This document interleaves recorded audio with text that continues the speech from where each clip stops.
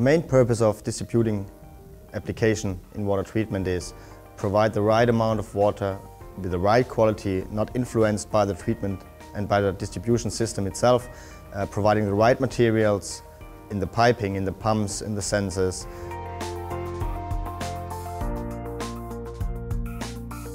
The limitations in the conventional application of distribution in water treatment is that you have the risk of choosing the wrong components for the right amount of pressure, the right amount of flow. The buying in of different components means a higher level of engineering cost, a high level of programming cost, which is also giving you a hard time in the programming, for example. And of course, you need a high reliability, securing that you have always the correct amount of water in your system, which secures your processes afterwards. In the industry, it's very important to have that.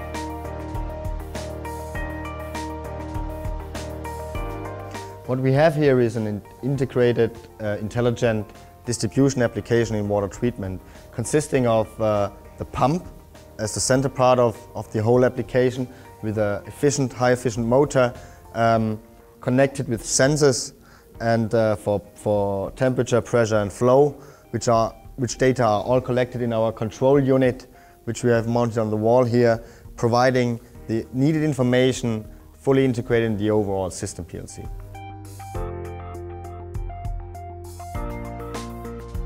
So overall, we have a customized solution, saving money and being reliable all over the time.